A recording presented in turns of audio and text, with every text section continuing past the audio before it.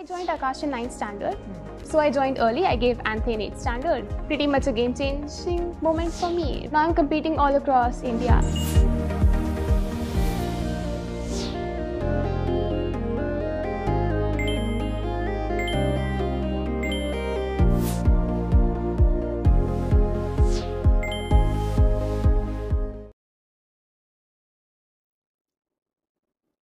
Hello everyone, good afternoon and welcome to your very own 6 to 8 channel. I'm Aishwarya and I'm back with Science 101 with a very interesting topic for all of you. That is, what is this bioluminescence and what are fireflies and why do these fireflies glow at night? Trust me, today we are going to be exploring deep into the animal kingdom, learning about some interesting animals, learning about what is this bioluminescence in the first place. So what I need all of you to do is to quickly hit the like button for this video. Do not forget to hit that red button, which is that subscribe button on the side. And most importantly, get your friends, share this link with them, tell them Aishwarya ma'am has something very interesting for all of us. So you have to watch this session even if you are not part of 6 to 8 channel, but you still have to watch this class because this is going to be amazing. Yes, Rishi is telling me my teacher has explained it. Then Rishi, you are going to be helping me with this, right? So like I tell you, some of the topics we are aware of it, but if we are, I always tell you that I welcome the fact that you help me out with it. You tell your friends about what you know, right? Because we're a small family, right? We're a small family, but a very loving family, and we always want the best for each other. Yes, so many of you are here already. I can see Niyati, Keshav. Yes, Rishita is here. All right. Prateek, Vineet. All right. I would say Shruvangshu. I know you're asking me if you remember. If you can just remind me your name once again. Ankita, Gungun, Ashriya, Prasanna. I can see so many of you are here already. Aradhya is here. Hello. Yes, Ankita, of course I do remember all of you. Laksh is new. Avika is here. Amazing. Rani is here. So for those of you who are new to the class, welcome to our family. Welcome to the channel. I will tell you to hit that subscribe button. But in case if you're like, should I really subscribe to the channel? Then I'll tell you, you just wait till the end of this video and then you will subscribe no matter what. Yes? Amazing. So of course, before I get started, I hope my audio, my video and my screen and what I'm writing on the screen is visible to all of you. If it is, please do go ahead and quickly give me a thumbs up on the chat. Yes, Jyoti is here. Shruvangshu. Okay, all right. So many of you are saying I've subscribed. Amazing. So do not forget to tell your friends also that when they are coming to the channel, they should be subscribing because you know that we have to hit 25,000 subscribers. Because in our 9 to 10 channel, we aimed for 100,000 and we got it. And we are not falling behind. No, we are also going to hit 25 very soon. Yes? And I know that we will do it. So do not forget to hit that subscribe button. And of course, we are going to be starting off with the ANTHE preparation. For those of you who do not know what ANTHE is the Akash National Talent Hunt exam that is going to be there in November.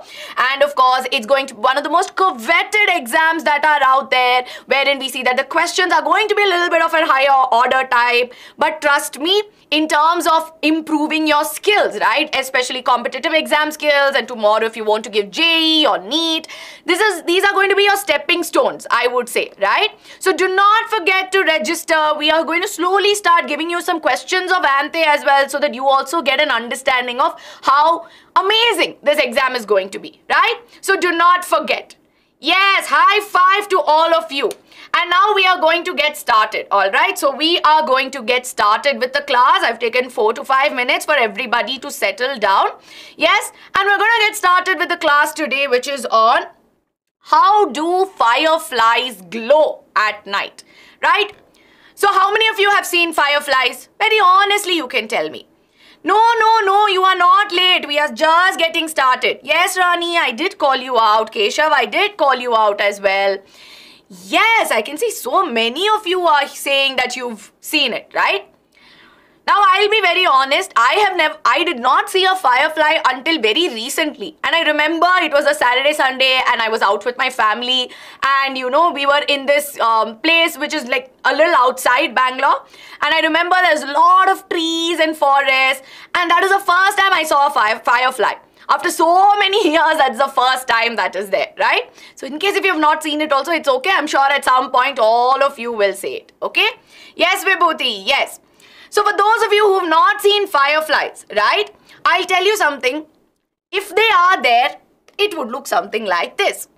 Now, can you tell me what you observe on screen? So today is going to be very observation based because biology is all about observation. So I want you to tell me, what do you see on screen? Yes, a lot of you have seen it. That's amazing. Light. Very good. Very good. Yes. Good afternoon, Aditya. Good afternoon. Unfortunately, no. It's okay if you have not seen fireflies, not a problem. But I want you to tell me what you're observing on the screen. You're observing light. Very good. Very good. Light is flying. All right. I can see light dots that are there. Very good. I want you to just tell me what you see on screen. We're going to take it step by step. Yes. So here if you see, right, there are multiple light dots that are there. And each of this, for those of you who are telling me, ma'am, I have not seen it, and some of you are saying you have, they are all fireflies, right? Yes, flying dots of light. And they are fireflies that we see around. And of course, we are able to see them like this because normally when we see flies or anything in the dark, we'll not be able to spot it. It'll just maybe maximum we'll hear one zzz sound, and that's also of a bee, right? But of course, you get my point, right? We don't really see a lot of light. But fireflies, for some reason, are glowing. So let's understand more on this as to why these fireflies glow. Yes, very good, very good. I have seen them in phone only. Yes, very good. So now very quickly everybody, let's see how a firefly really looks like. Of course, this is a very cute looking, you know, firefly that we have with us. Yes, but how does a firefly really look like? Now, this is how the firefly looks like. And I have an interesting question for all of you which I want you to tell me yes or no. Is firefly a fly? Yes or no, very quickly in the chat. Is a firefly really a fly? Yes? You can tell me whatever you feel. Yes. Of course, ma'am, fire and fly, that means that it's a fly, right? What are you asking? This sounds like a very ridiculous question. Some of you are saying, yes, maybe. Maybe because, you know, ma'am is asking me this question. It might not be the answer as well. You've caught them also. Interesting. Very good, very good. So, I can say a lot of you are saying yes. But I have an interesting fact for all of you. Now, fireflies, although we call them as flies, right? They don't fall under the family of like a housefly or something like that. They don't fall in that family. But rather, they fall under the family of beetles. Now, beetles are a kind of insects which have very hardened wings, right? So, if you see their wings, they are very hard. Unlike flies, if you see their wings, right? I'm sure all of you would have seen house flies. They'll be very paper thin and there'll be like some pattern that is there. Which is why if you see, although we call it as a fly, it's technically not a fly, but rather it's a beetle. And as science students, we should know this. Other examples of beetles, the most common example is the rhinoceros beetle. And all of you can go and Google this, okay? You can check it on the internet and you can search for rhinoceros beetle. You will see that it will have a long pointy thing like this. Yes, you've seen fireflies in Dandeli. Very good, very good. Yes, we find it all over.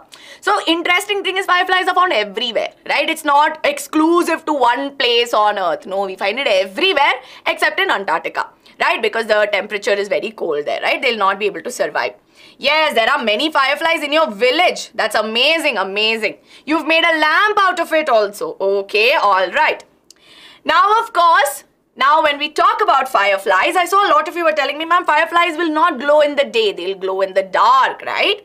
So yes, if you see the basal portion of their body, right? So this particular portion, we see that that is what is glowing, right?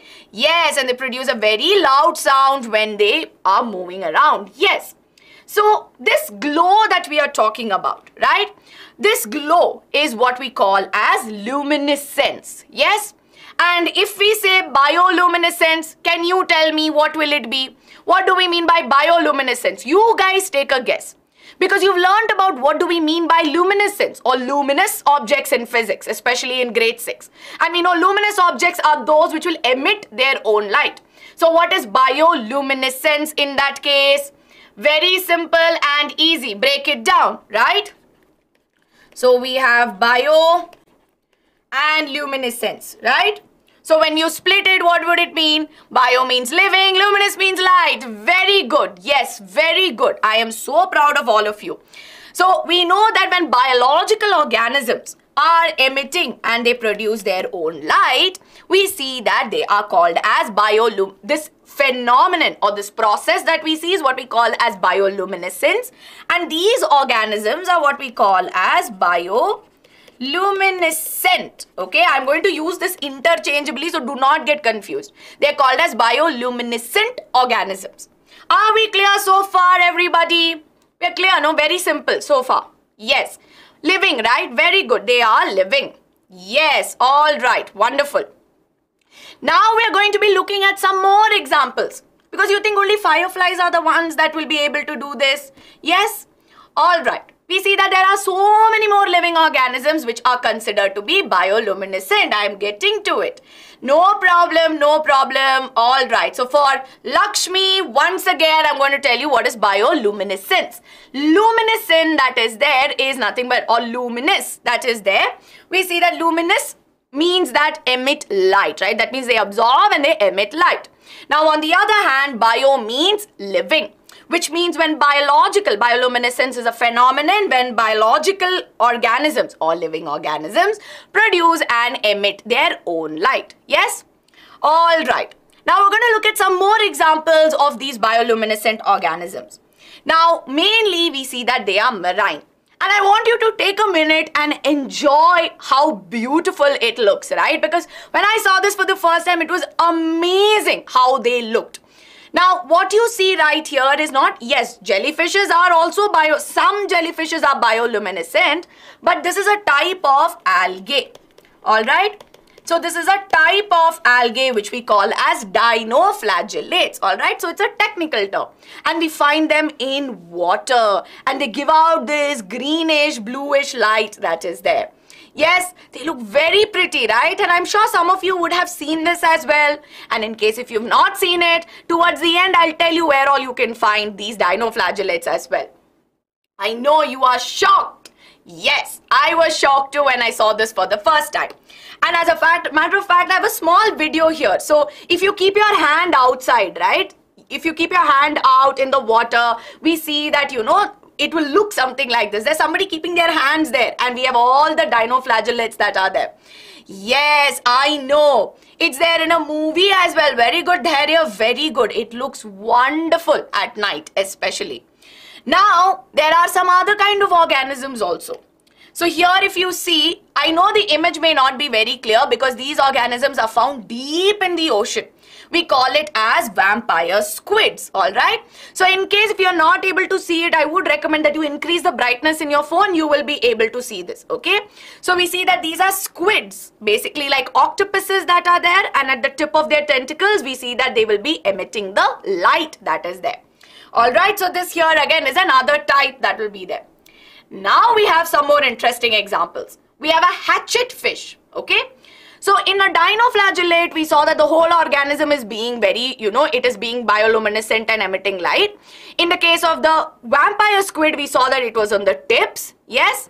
And now if you look at the fourth example that we have, which is a hatchet fish, right? We see that the bottom part of their body that I am highlighting. So if you see, this is a hatchet fish and this is the underneath view. So if the fish looks like this, we are seeing from here, okay? We see that it will look something like this. So different organisms that are there exhibit different types of bioluminescence, right? Yes, very good, very good. Let's keep focusing on the class, all right? Very good. Yes, Laksh, there are 70 types of algae that are there. All right. No problem, Anik. I also saw Harsimran was a little late. No problem at all. Now we also have some starfishes which are bioluminescent. And one such example that is there is the brittle star, right? Yes. No problem, Deepak. No problem at all. We are just going and getting started with it. So brittle star that is there is a type of starfish. It is not an octopus. It is a starfish. And we see that at the ends of it, we see that it will emit this light, right? All right. Now we saw that so many of them are underground, underwater, right? Whether it was the hatchet fish, the squid, or whether it's the brittle star. We see that most of them are underwater. But we also find some on land too. Like for example, our fireflies were on land.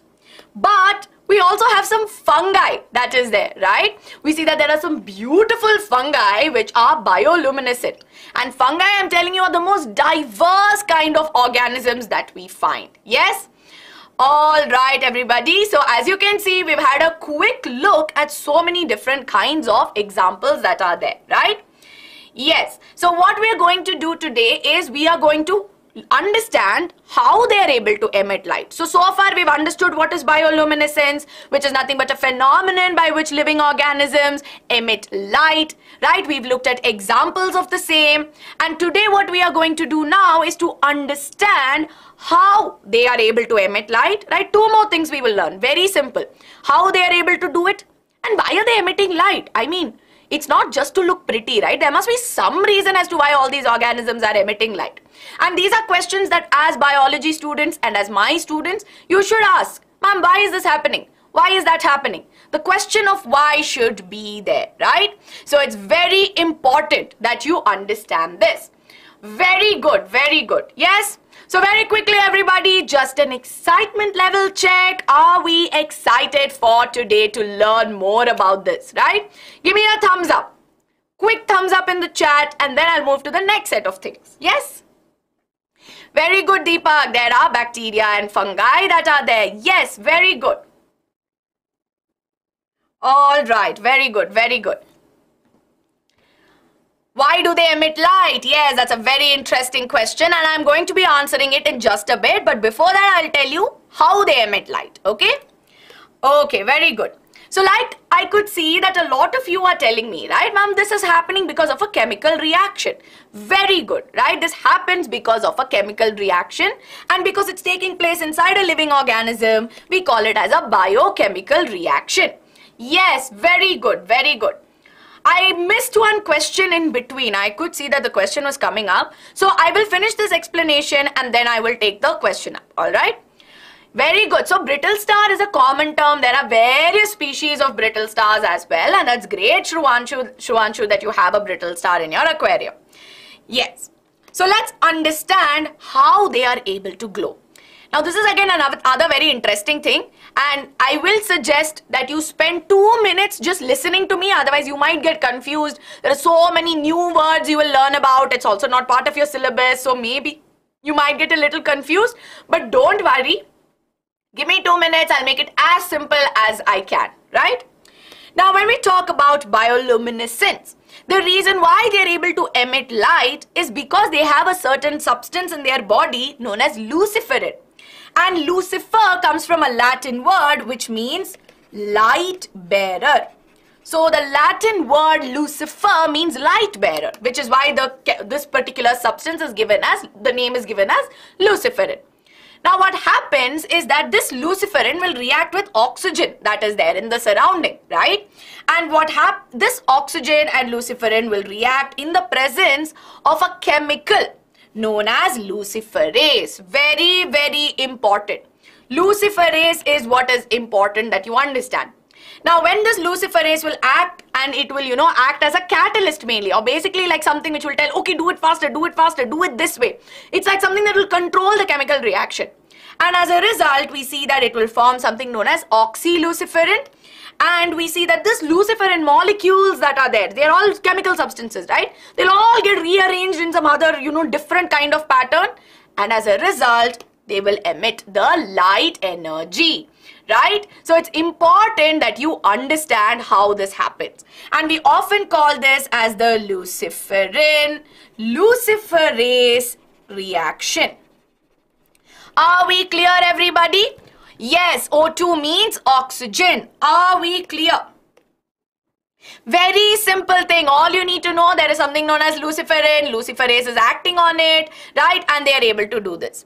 They have a specially designed organ. I'll not say designed organ, but they have specialized cells where this reaction will take place, right? And when light energy is emitted, we are able to, of course, visualize it. Now, this is a very newly developed thing that I want to tell all of you.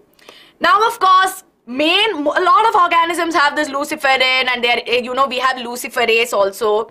But there are some organisms in water which does not produce luciferase, okay? So they don't produce luciferase. And I told you this is very important for light and all to be emitted. Then how are these organisms able to explain it, or how are they able to emit light? Now, apart from luciferase, there's also another kind of protein which certain organisms produce, which we call as photoproteins. And this discovery of photoproteins was very new, right? So they discovered it in some crystal jellies that are there, or crystal jellies or crystal jellyfishes that are there. And what happens is that in these photoproteins, they don't need luciferase enzyme. Directly, they will react with your luciferin. Okay, and we need some calcium ions here instead, and of course after that we see that it will emit light energy. Do microorganisms produce this? Some microorganisms, we call them as hydrozoans. Some of them have the ability to produce it. Yes, so this is very recent. A lot of discovery, lot of research is going into photoproteins, right? Jellyfishes never die. That's actually because of their life cycle. Okay, all right. Are we clear, everybody? So I'll quickly repeat this once again because, of course, this is a very tricky part of today's class, okay? See, we have a substance known as luciferin, all right? Now, this luciferin, when it will react with oxygen in the presence of luciferase, it will give us something known as oxyluciferin. And as a result of the rearrangement of the molecules of luciferin, we see that it will emit light energy.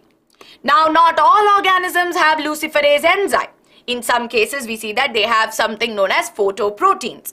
And we see that photoproteins will react with calcium ions in the absence, or we see that along with your luciferin to give us light energy. Yes, all right. So, are we clear with how they are able to emit light? Now, I'll tell you another fun fact also. Now, how many of you have tried this? When you have a torchlight, okay, and you keep your hand in front of the torchlight, after some time our hand feels little hot, right? Yes, it feels a little hot. How many of you have felt this? When you keep it for a long period of time, or even if you keep your hand near a candle that is there, you feel hot, right? So that's some heat energy also that comes along with it, okay? That's something that we feel. Yes, no, not little bit comes, I agree. Now, when you think about the energy or the light that is coming out of these organisms, no, we call it as cold light because the amount of thermal energy that comes out from it, right, is only 20%. So it's cold light, which means if you go and, as you know, you put your hand inside a jar full of fireflies, if you want to feel adventurous and you keep it inside, you see that you will not feel a lot of heat when compared to when you keep it in front of a torchlight. So that's very interesting, right? Yes, LED bulbs are warm. So Reet, this is for everybody, 6th to 8th grade that is there. It's for everybody. We're doing Science 101. Yes, what kind of light energy? That's a very deep physics question, I would say. You can ask Saurabh sir about the different types of light energy, but from what I understand, light energy is only light energy, right? So we see that, you know, it emits light basically. Cold light, yes, very good, very good. So now we know how this is happening, or how this is happening. Now let's go to the why. Why are these organisms emitting light, right? Why are we doing this? What is the whole point of it? Can't they just be like every other living organisms? We are not bioluminescent and we are going by just fine. So what is the reason behind it? Now for different organisms, there are different reasons, okay? So first and foremost, like how all of you told me, right? It is for protection, yes? So in the case of your vampire squids that we saw earlier, right? We see that the vampire squid, especially squids, what they do is they inject a lot of ink into the water. Or if there is somebody coming to attack or they want to prey on somebody, they'll inject ink. what these vampire squids will do, right? We see that these squids will emit like a bioluminescent mucus, like a very slimy mucus that goes out. And it is to protect itself. So if a predator is coming, it will eject out a bioluminescent mucus that will be brightly colored to distract the predator, and then it will run away and escape. So it's very smart like that. It will just escape in that manner. Similarly, even your hatchet fish that was there, right? Your hatchet fish that we saw earlier. This hatchet fish is so smart. I'm telling you, very, very smart. Now we saw that unlike most organisms, it has this bottom part which is emitting bioluminescence, right? Yes. So how are they able to do this? Now I saw a question which says, ma'am, it's for their own protection. It is for their own protection. This is all for their own protection. Now what happens is that in the seas and oceans, some of you were telling me about sharks, right? So we have sharks and we know that these sharks are predators and they want to just go and feed on other fishes. Now what happens, or what these sharks do, they're very smart, okay? And I want you to listen to this. This is very interesting. So what happens is that all the other fishes will be nicely floating on top like this, all right? Oops, the fin went upside down. So they'll all be floating upside down. I mean, they'll all be swimming maybe on a higher level than the sharks. The sharks will be deep in the ocean. And what they do is, as they swim around, they'll try to figure out if they have food to eat. Now when it's looking from down to above, we see that there will be shadows which will be cast, right? When light comes, the shadow will be there. And if a shadow is there, it'll be like, oh, food is there, I'll go attack. So it'll go and it'll start an attack and eat this. But what this hatchet fish did, very smart. Oh, shark will do this, so I'm going to be very smart about it. When it has the light from underneath, right? A shadow will not be formed per se because light is now falling. Which means that this will adjust the light in such a way that it will go undetected by the shark. It will just look like a very bright thing which is floating on top, right? So when I read about this, I was so amazed by how smart the hatchet fish is. Yes? Yes, I can see Deepak is asking me some doubts. Please do ask me your doubts. Yes? Do bioluminescent dolphins? No, not really. No. Okay, all right, everybody. Are we clear so far? Very quickly. Those of you who have doubts, please do ask me. Yes, very good, very good. For those of you who are asking me about Menti, I just want all of you to give me 5 minutes. Towards the end of the class, I will tell you. Yes, smart fishes. Fishes are also very smart. Very good. Yes, please tell me. For those of you who have doubts, I want you to ask me. For Simran, who's asking me, ma'am, how was curd first formed? It's a little away from what we are discussing, but you can, if you have this doubt, you can put it in the comment section. I'll answer it, okay? Yes, Amrita, please tell me what is your doubt. Does it attract food? I will tell you in just a bit. Is there fission or fusion reaction present? It's not a fission or fusion, but more likely it is a kind of rearrangement that we observe. All right. Okay, Amrita, please tell me. Sanju also has a doubt. Okay, do they attack their prey? They do not attack the prey. They escape, right? So there are some animals which used to escape. There are some animals which will use to attack, and we will see those that are going to attack. I am not ignoring all of you. I'm just asking you for your doubts. I'm missing out on the doubts. I think the chat is moving very fast. No, Sanju, they do not. For those of you who still have doubts, I knew Amrita had a doubt, Aisha had a doubt, Laksh, no, they will not. So there are other fishes which attract food, okay? I have answered your question, Sanju. Yes. All clear? Okay, very good, very good. Transfer of heat. Saurabh sir is there. He will answer. He will answer all your doubts that are there. Yes, okay. So Amrita, in the meanwhile, when you ask, right, I will just make sure that I'll go to the next bit of it and quickly go through that as well, all right? Okay, so just give me 5 minutes. I'm going to tell you about 2 more fishes. Now, next up, a lot of you are like, ma'am, will they attack, right? Are they going to also attack? Now, what we saw so far in the case of hatchet fish and the other one, which was the vampire squid, that is for protection, okay? But in this case, there are other organisms which use it for attack. And what you see on your screen is a very scary but a an organism that we definitely find, which is the anglerfish. All right. So anglerfish, as you can see, if all of you have watched Finding Nemo movie, you would have observed this anglerfish that is there. Yes, it looks very dangerous, and it is. Okay, we find it in the deep bottom of the oceans that are there. Now they have very sharp teeth, and we see that there's a part of their body which will project. It will form something known as a filament, and it will end in a bulb-like structure like this. And this particular part is actually acting like a bulb. So this is the only place which emits the light, and they use this to detect and find their prey. So these guys are also very smart, okay, because now they have to hunt people down. No, they need to feed on the other fishes that are there, the poor fishes that are there. So what they will do is they will minimize the light, okay, and they will still be able to move around.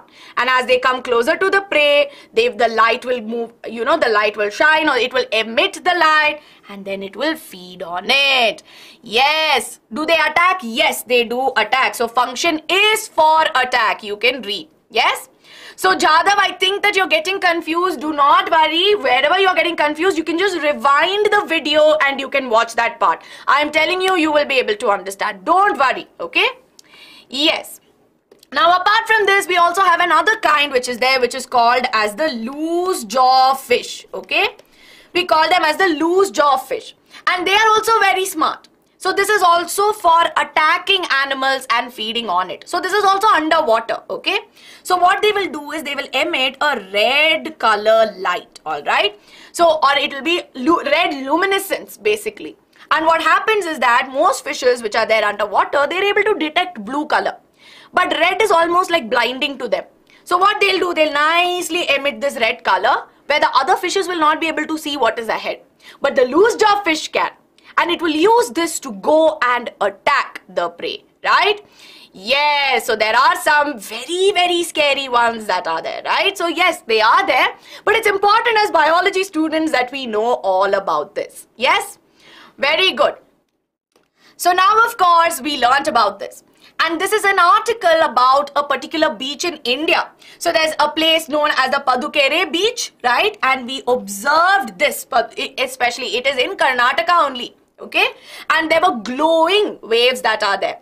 So the dinoflagellates that are there that we looked at, they exhibit this kind of bioluminescence, and we find it in India also.